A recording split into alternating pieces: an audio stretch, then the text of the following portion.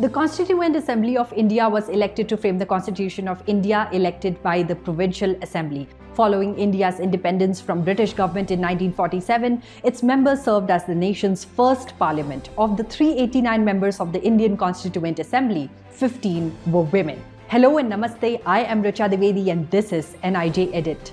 As the nation celebrates Nari Shakti, on this International Women's Day, we will look at the remarkable contributions of 15 women of the Indian Constituent Assembly.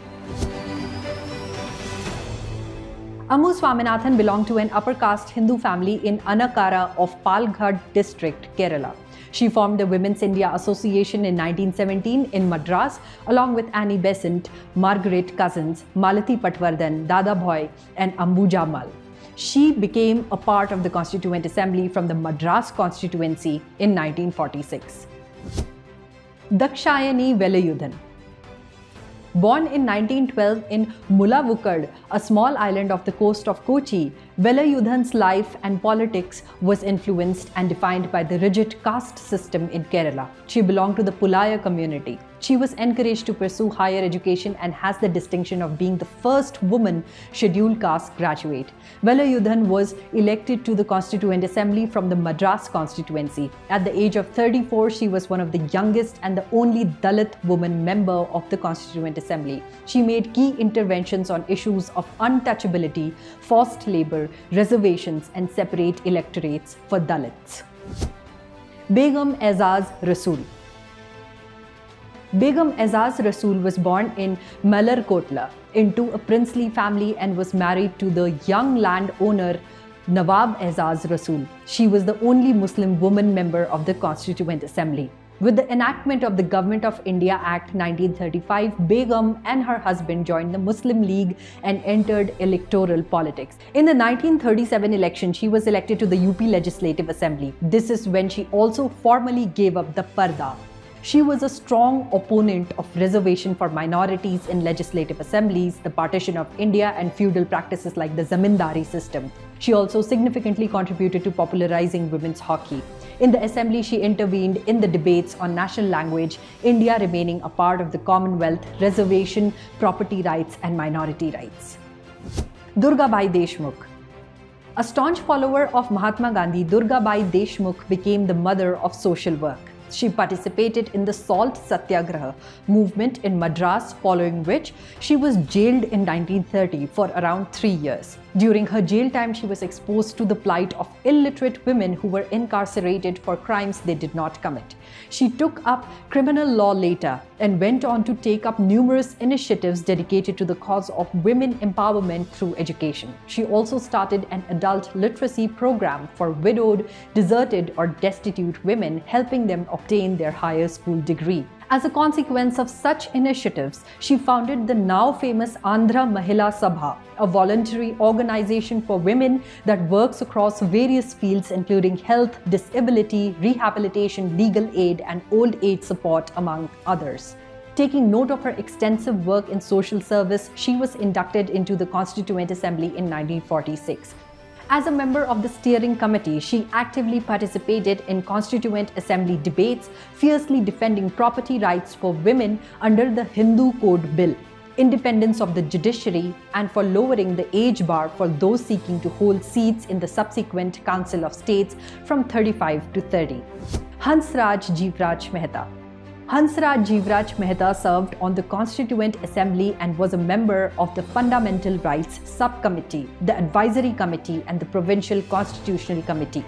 On 15th August 1947, a few minutes after midnight, Mehta, on behalf of the women of India, presented the national flag to the Assembly, the first flag to fly over independent India.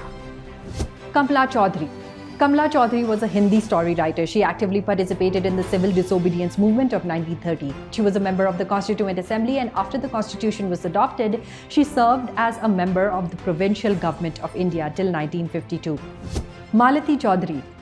After independence, Malati Chaudhary, as a member of the Constituent Assembly of India and as the president of the Utkal Pradesh Congress Committee, tried her best to emphasize the role of education, especially adult education in rural reconstruction. She also joined the Bhudan movement of Acharya Vinoba Bhave and was deeply influenced by both Tagore and Gandhi. Leela Roy, a freedom fighter and social worker who worked for the education of women in India, Leela Roy was the only elected woman member from Bengal to the assembly. She resigned from her post to stage a protest against the partition of India. She was a close associate of Netaji Subhash Chandra Bose. Purnima Banerjee. Purnima Banerjee was one among a radical network of women from UP who stood at the forefront of the freedom movement in the late 1930s to 40s. She was the secretary of the Indian National Congress Committee in Allahabad. Banerjee was the younger sister of famous freedom fighter, educator and activist Aruna Asaf Ali. Rajkumari Amrit Kaur. Amrit Kaur was elected to the Constituent Assembly from the United Provinces. Her most significant contribution was in ensuring extensive political participation of women. She became the first woman to hold a cabinet position in India as Health Minister. The All India Women's Conference Centre, the Lady Irwin College in Delhi and the All India Institute of Medical Sciences are few of the reputed organizations that owe their existence to her. Renuka Rai. As part of the Constituent Assembly from West Bengal, she made several interventions in the Assembly including on women's rights issues, minority rights and bicameral legislature provision. She also joined the All India Women's Conference and campaigned hard for women's rights and inheritance rights in parental property. Sarojini Naidu. Popularly known as the Nightingale of India, Sarojini Naidu was an exceptional poetess and a woman and civil rights activist. Naidu's poetry includes both children's poems and others written on more serious themes including patriotism, romance and tragedy. When she was elected to the Constituent Assembly from the state of Bihar, in her vision, the Constitution was going to be an immortal charter of India's freedom which would restore India back to her rightful place as the torchbearer of liberty, love and peace. As a member of the Ad Hoc Committee on National Flag, she spoke at length in the Constituent Assembly about the importance and meaning of the national flag for India. She recounted how once during the International Conference in Berlin, she was anguished by the fact that India did not have a national flag. On her suggestion, the Indian women delegates cut 2 strips from their saris to make the tricolour flag so that the country isn't humiliated for the lack of a national banner. Immensely inspiring, isn't it? Sucheta Kriplani. Sucheta Kriplani is remembered for her role in the Quit India movement of 1942. She established the women's wing of the Congress Party in 1940. She sang Vande Mataram in the independence session of the Constituent Assembly. She was also India's first woman chief minister. Vijay Lakshmi Pandit. As an activist, minister, ambassador and diplomat, she was among the few revolutionizing the role of women in nation building. The first woman cabinet minister in the British era, Pandit was one of the first leaders to call for an Indian Constituent Assembly to frame a constitution. Annie Mascarenhas.